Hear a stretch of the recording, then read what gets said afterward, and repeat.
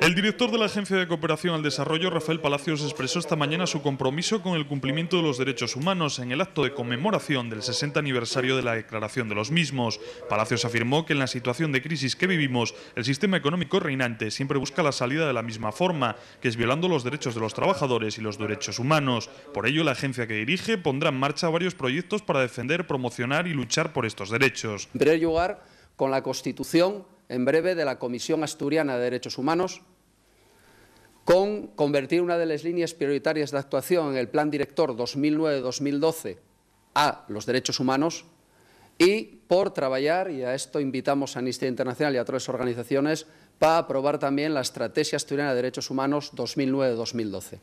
Hay además, y quiero acabar con esto, el compromiso por esta defensa pasa también por el fortalecimiento de uno de los programas más importantes que tenemos, que es el programa de acogida temporal a las personas que son víctimas de violaciones de los derechos humanos en Colombia. En la lectura de la declaración participaron 15 personas en representación de medios de comunicación y colectivos ciudadanos. El acto lo abrió el presidente de Amnistía Internacional en Asturias, Francisco Javier Fernández, que señaló que a pesar de haber avanzado mucho, todavía hoy en día la injusticia, la desigualdad y la impunidad siguen amenazando la libertad y la dignidad de las personas. Afirmar que 8 de cada 10 personas viven en la miseria, viven en la pobreza, no tienen acceso a cuestiones básicas como puede ser la vivienda, como puede ser la salud, como puede ser la educación. Hay muchos países en los cuales todavía existe la pena de muerte. Y lo que es más grave, algunos derechos que parecía que estaban consagrados, como puede ser el derecho a la libertad de expresión, el derecho a no ser torturado, el derecho a no ser sometido a penas o tratos crueles, inhumanos y degradantes, parece que en este momento están en tela de juicio. Amnistía Internacional está recabando el apoyo de los colectivos de la sociedad civil asturiana para el manifiesto Todos los derechos para todas las personas, renovar el compromiso.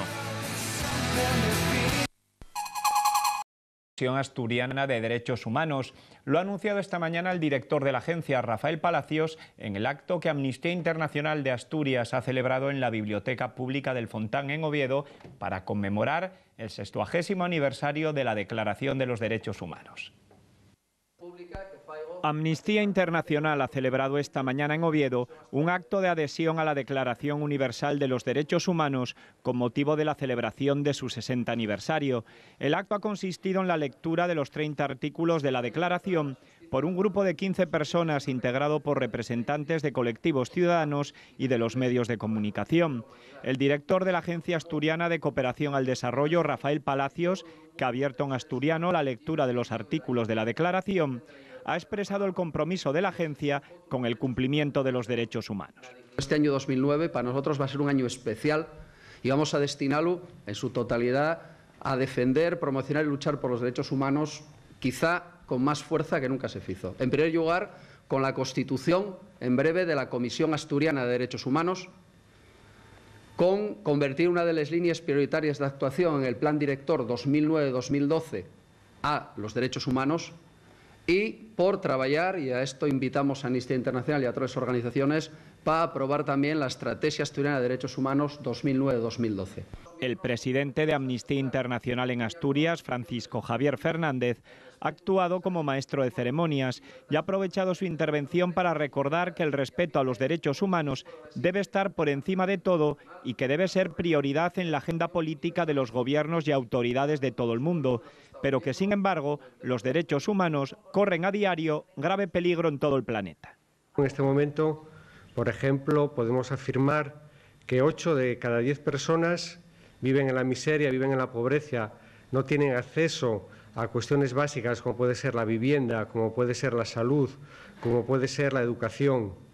Hay muchos países en los cuales todavía existe la pena de muerte.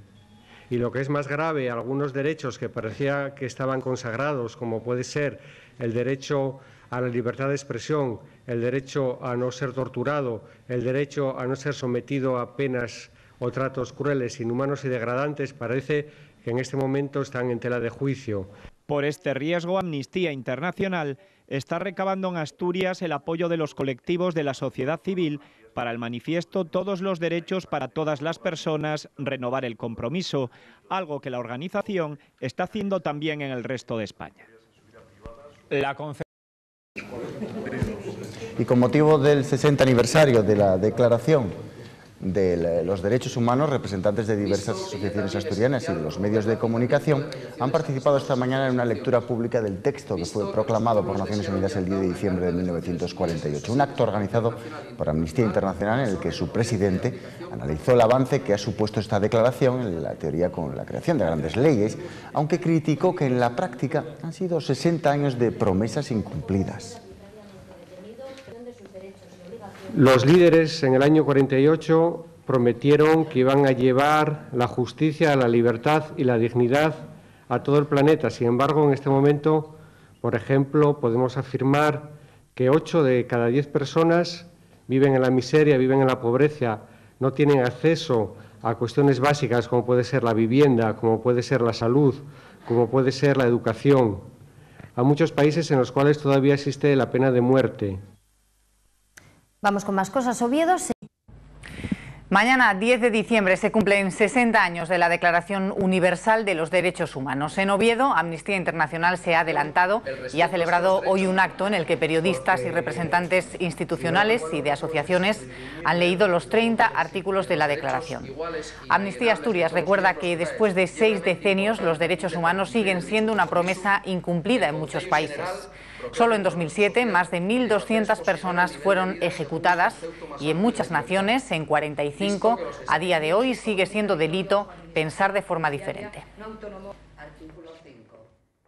Los líderes en el año 48 prometieron que iban a llevar la justicia, la libertad y la dignidad a todo el planeta. Sin embargo, en este momento, por ejemplo, podemos afirmar que 8 de cada 10 personas viven en la miseria, viven en la pobreza, no tienen acceso a cuestiones básicas como puede ser la vivienda, como puede ser la salud, como puede ser la educación.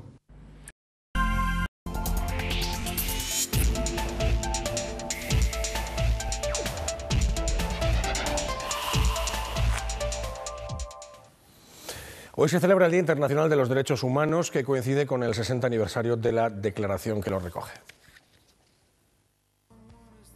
De aquel lejano 10 de diciembre de 1948, el mundo ha girado como un tío vivo sobre sí mismo y sobre sus miserias.